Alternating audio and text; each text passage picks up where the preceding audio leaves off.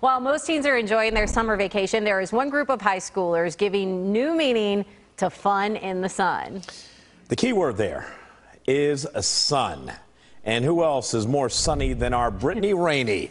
She joins us live from Texas Motor Speedway, where the 2023 Solar Car Challenge, this is the starting point. Brittany, start your engines, and it looks like you're inside of a car.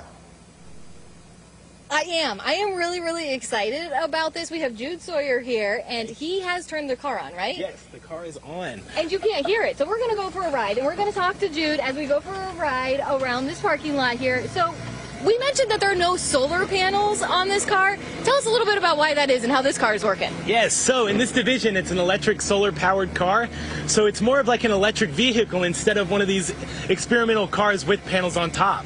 That is so cool. So that means that you're switching out batteries, and where are your solar panels located? So we have a separate charge station on the trailer we use to move our car from place to place, and that is where our extra battery is, so we can do pit stops and pull up beside that trailer.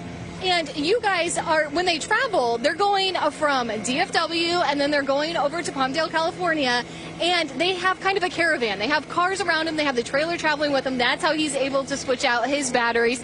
And this is a new creation. This is the first year for you guys, the Blazing Bulldogs from Arkansas, with this car. Tell us. So last year we tried to compete, but it was in a different division. So this year we had to rebuild our car, so we built from scratch from September, and here we are rolling in the car. It's so fun. And you guys had to have some safety features like the roll cage here, and then you were telling us that with scrutineering you passed some of your little safety checks. So yes, we passed braking, slalom, tilt and turn, just all the things to make sure that this car is road ready, and now we're stuck on some small things like making sure our bolts have enough threads sticking out. Oh, see, and those are things that you wouldn't think of, but these high school students, they think of that. And you were also telling us that you have an alert here that you're going to have to fix, and it's really cool how they're doing it. So our auxiliary battery alarm has to be audible. So what we're doing is we're trying to take apart a fire alarm that you can get from Home Depot and then wire that into our battery monitor. This is really cool. This is the ingenuity that goes into building these cars, and the students are the ones designing them, building them, putting them together. How confident are you feeling about making it on the road? Our team is feeling great, ready to race. I bet you just can't wait to get out there. It's Sunday you guys leave, or Monday? Sunday.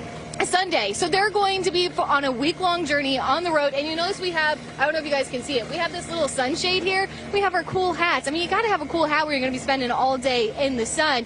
Any last words for your team to motivate them? No, I don't. Go Bulldogs. Love it, guys. Hey, Brittany, we did see that guy waving the red flag. Yeah. That means you need to stop it right there. That is definitely universal sign for stop. Oh, we're ignoring those flags. We're going for it. Oh, there goes our head. Oh, there it goes. Well, yeah, we're not in the windy city. Put the pedal to the metal. Yep, but we're still in Texas, but it looked like the windy city right there. Hey, that breeze looks like it feels good. Yeah, it does.